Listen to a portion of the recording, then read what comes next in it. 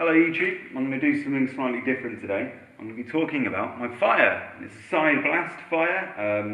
There seems to be on the internet lots of bottom blast fires where the air is fired underneath and the use of normal kind of coal, whilst I use coke, which is very different.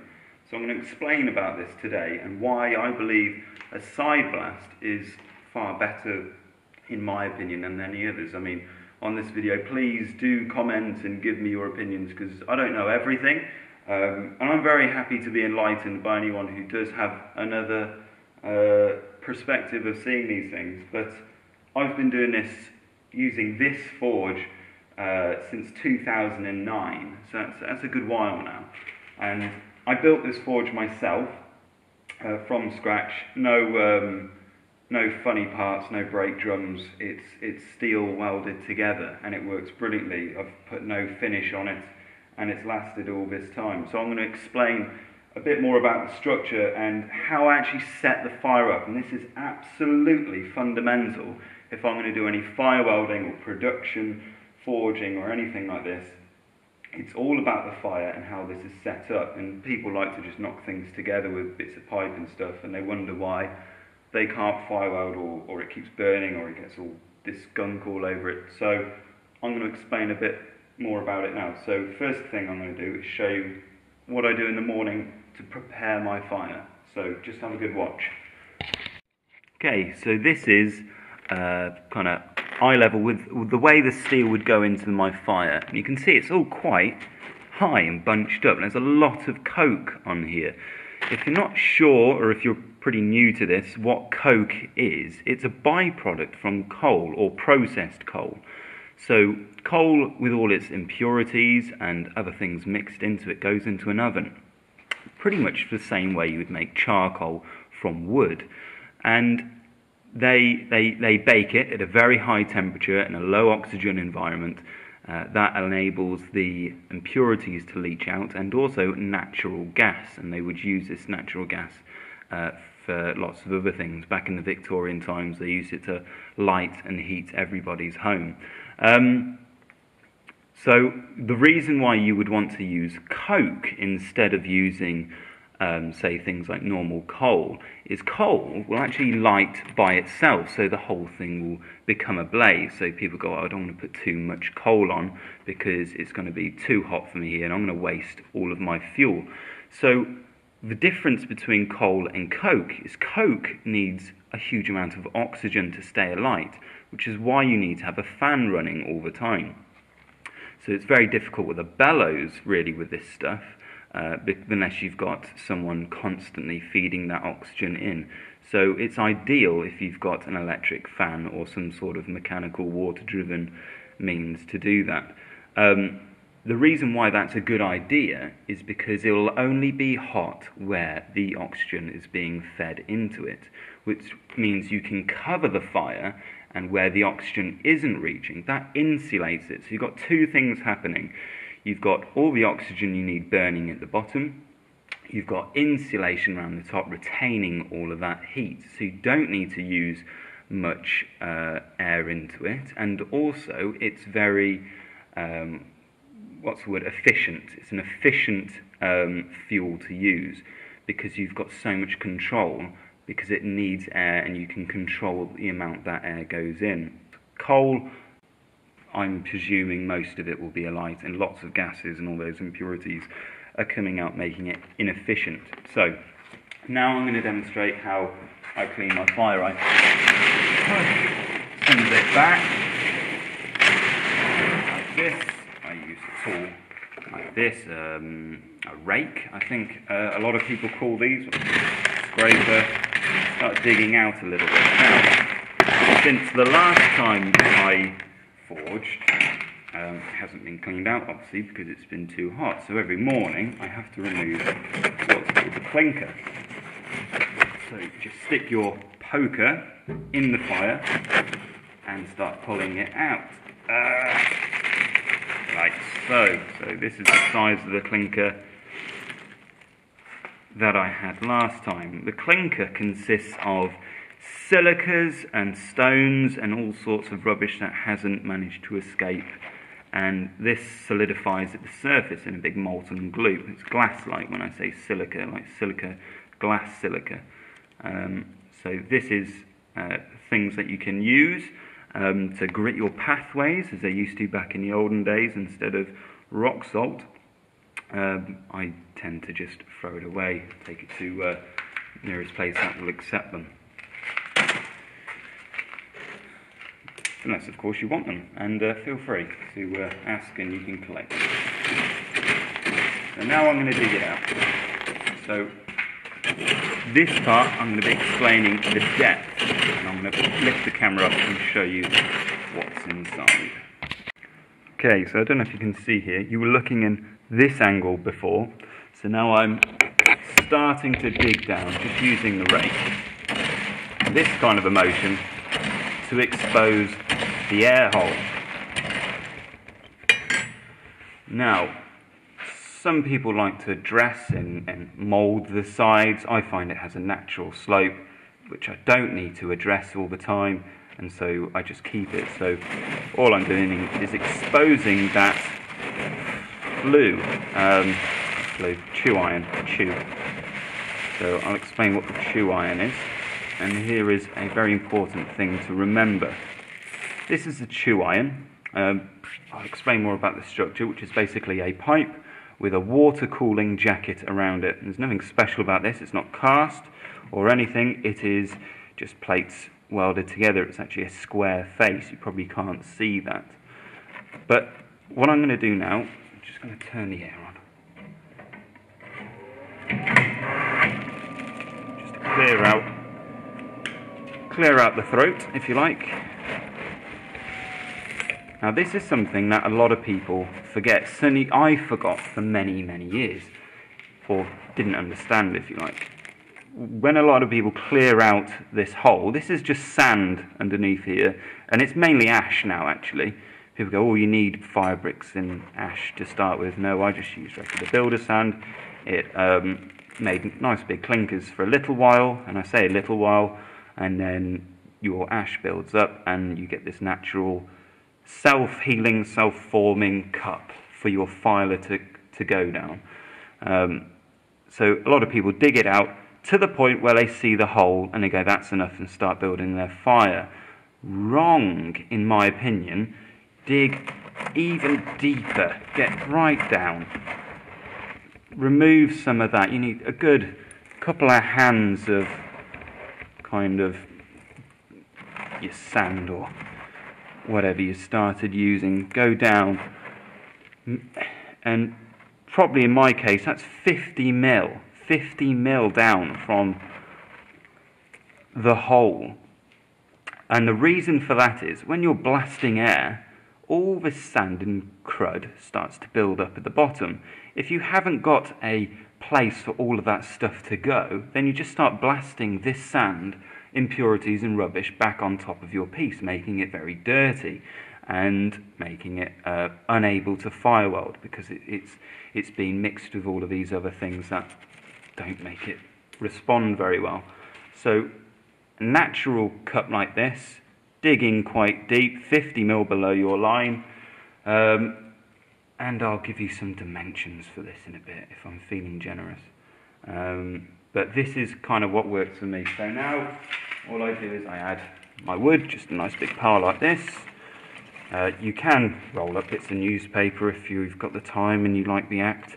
I can't be bothered, so I would either use wood and just light it with a burner, or if I'm really lazy, I would just light my oxypropane torch and light the coals at the bottom and just build it up from there without using wood at all. But this is...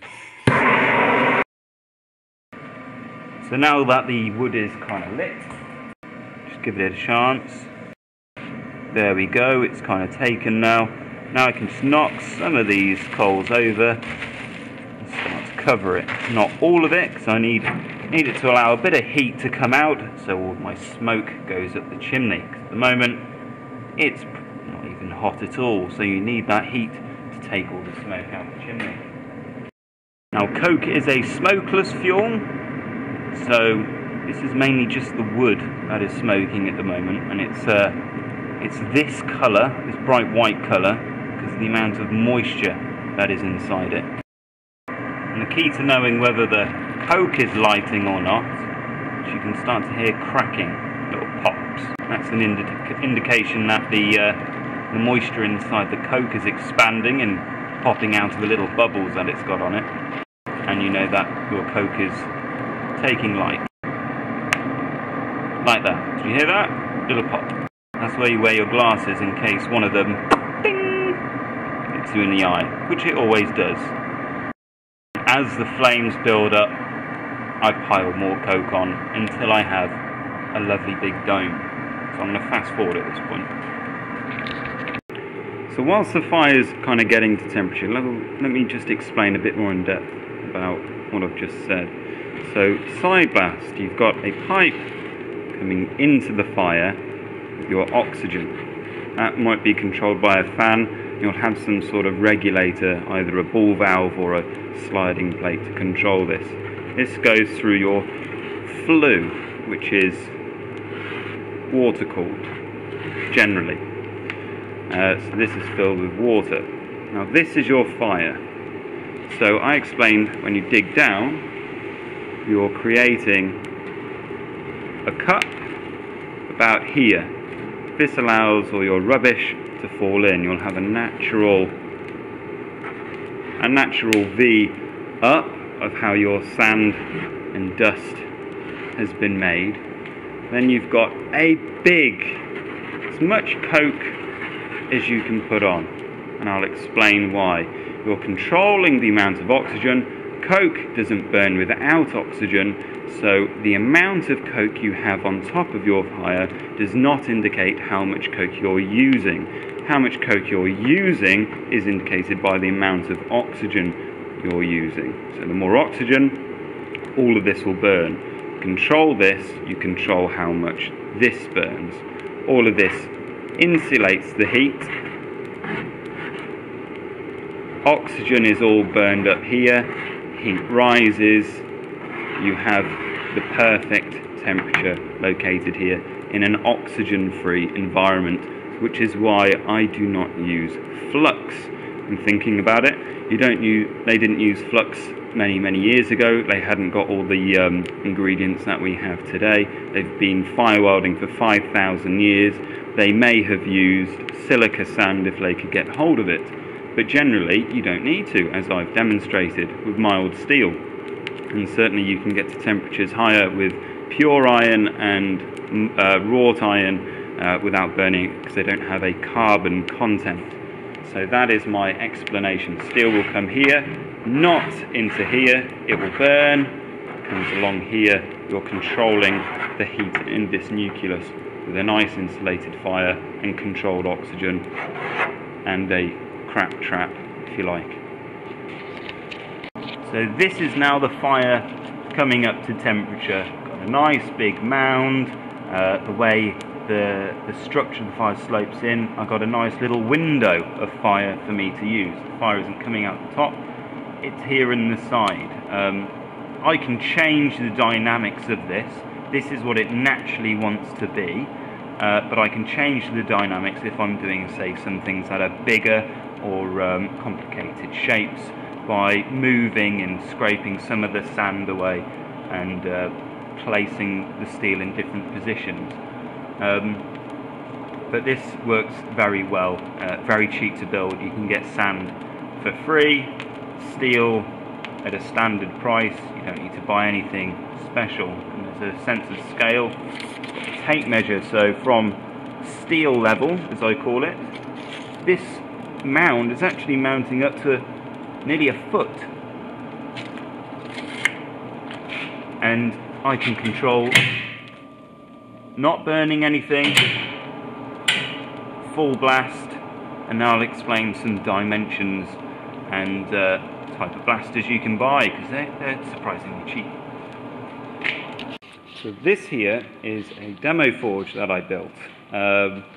Didn't take me very long. It's just standard sheets of metal cut, and look at the welds. That's arc welded, so you can use it with a cheap standard welder that you've got. I've got a very good one, but you know, if you use it properly, it will do the same job. So let me show you what's inside and how it works. So again, side blast. Pipe goes in here with oxygen. Pipe comes out here.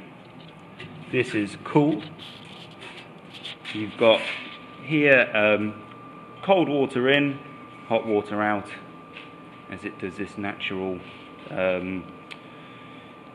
whatever you call it, process, gravity fed, controlling the air with a ball valve. Now, what do I use to pump oxygen with? I use one of these. It's a very simple bouncy castle blower that mounts on something similar like this. Retrofitted. My mum's a professional seamstress, so I can get her to make all sorts of little things up. Basically goes onto there, and then you've got a universal Jubilee clip to attach that. This is the same fan that I used for my forge. You can buy them brand new, about 50 to 70 pounds online, and I got this one for a tenner actually, and it had never been used. Absolutely plenty amount of oxygen that you need, replaceable and efficient. You know, they're designed to be going on all day, and they give you the right amount of oxygen that you need. So let's talk some dimensions. And this is the side that steel goes in. So I've got a 50mm retaining perimeter, if you like. That's the depth of here to retain some of the coal, so it doesn't all just fall out to the sides. But this is the level that steel goes in.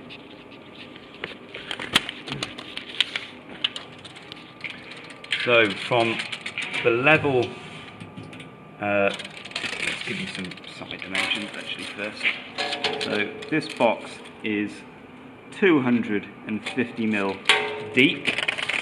So 50mm down, you've got a box depth of 200mm. So from the bottom of the fire up to the centre of my hole, I've got 140mm. 100mm from the bottom to the plate. The plate is 75mm, and I've built this. It's nothing special. It is a piece of kind of rectangular section. I've cut the top. I've cut a plate and welded the plate onto there. Had another plate that I bored a hole through and welded the pipe on, then welded that onto it. This is replaceable. I've just bolted it, so if this does eventually rust away, it would take me 20 minutes to half an hour or so to weld up another one. I would expect this to last me at least 5 to 10 years. I mean, the other one is not as good welding. That's still going. That's been going for over 7 years, and I'm not worried about it. So what I would fill this with, filled it with just regular builder sand to about the level that steel would come in. I like to put a plate of steel, keep this area nice and clean, and then from here I would dig down. You want to dig, like I say, a little cup, 50mm, no deeper than that, to collect all your rubbish. Right. Any other dimensions that you might want to? You've got the depth.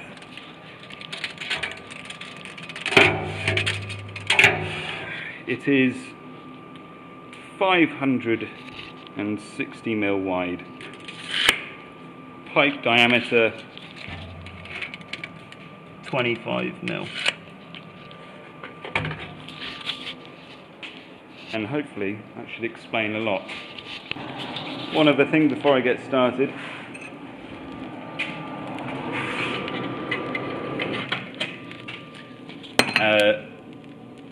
getting the right temperature for fire welding. This is something I've been doing very recently, and never used to. You just kind of used to watch the fairies, the little sparks. You'd know, it's up to temperature. I can now fire weld it. Another technique is when you've got your steel in the fire, and you're wondering if you've got that lovely kind of slippery heat on the go. You can just, if you can see this here, just lift that steel up, and you can see the core, you can see the temperature that at. So you can actually watch the molten metal just start to puddle, and you know it's right, and you know it's not burning. You don't want to do this too often, because as you're lifting it up, you're allowing heat out, you're allowing oxygen in, and you're lifting it away from that nice temperature as well. So it's not something you want to always do, but at the critical moments, if you're worried about it or just want to have a little peek, lift it up, quick look, drop it down, give it as much time as you think it needs. Perfect. Well, I hope you've enjoyed that. Please like, subscribe and comment, and leave me some feedback if you've got any other opinions on a better way of doing the forge, different fuels, different setups. For me, this is one of the cheapest, most efficient ways of making one, and has done me, well, as you can see, I do quite a lot of fire welding, quite a lot of precision, clean forge work. This is done absolutely beautifully for me. Take care, YouTube. See you later.